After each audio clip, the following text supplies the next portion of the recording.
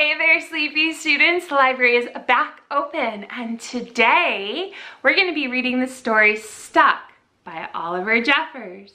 Are you ready? Let's go.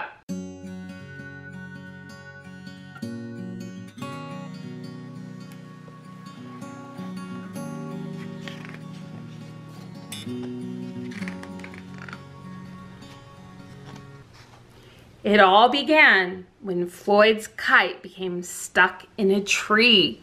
He tried pulling and swinging, but it wouldn't come unstuck.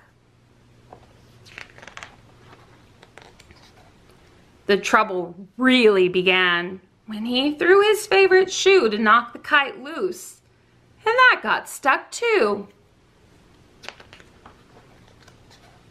So he threw up his other shoe to knock down his favorite one, and unbelievably, that got stuck as well. In order to knock down his other shoe, Floyd fetched Mitch. Cats get stuck in trees all the time, but this was getting ridiculous. Floyd fetched a ladder. He was going to sort this out once and for all.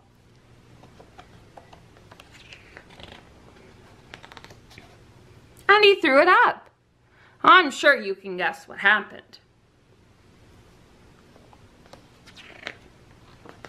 The ladder was borrowed from a neighbor and would definitely need to be put back before anyone noticed. And in order to do so, Floyd flung a bucket of paint at it. And wouldn't you know it, the bucket of paint got stuck. Then Floyd tried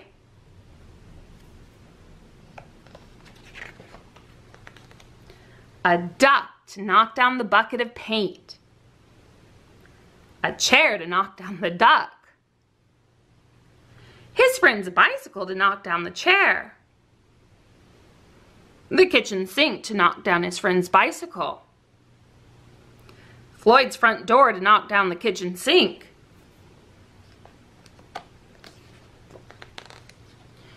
the family car to knock down their front door. Hello?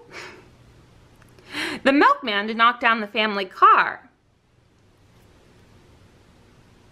Did you get up here the same way? An orangutan to knock down the milkman, who surely had somewhere else to be.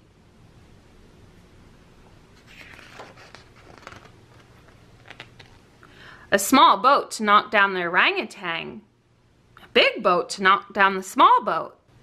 A rhinoceros to knock down the big boat. A long-distance truck to knock down the rhinoceros. The house across the street to knock down the long-distance truck. Floyd?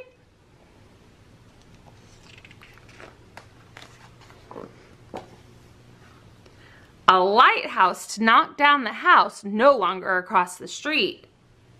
Hi, what are you doing? A curious whale in the wrong place at the wrong time to knock down the lighthouse.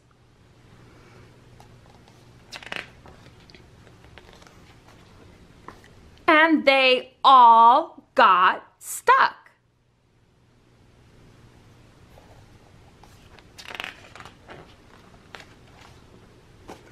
A fire engine was passing and heard all the commotion. The firemen stopped to see if they could help at all. Can we help at all? And up they went. First the engine, followed by the firemen, one by one.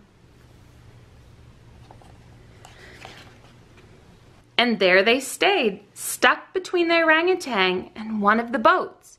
Firemen would definitely be noticed missing, and Floyd knew he'd be in big trouble. Then he had an idea, and he went to find a saw.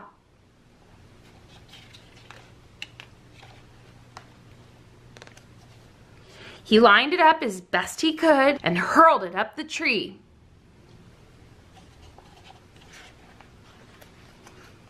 And that was it. There was no more room left in the tree, and the kite came unstuck.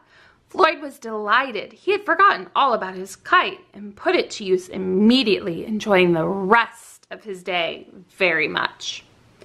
That night, Floyd fell asleep exhausted. Though before he did, he could have sworn there was something he was forgetting.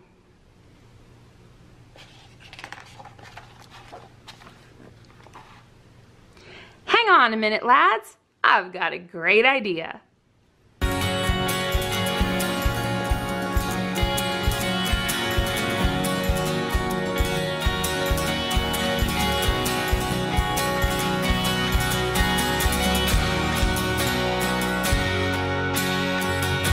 So that was our story. Can you believe everything that happened to Floyd? Oh my goodness. If you had a favorite part, leave me a comment down below. And until next Sunday, bye.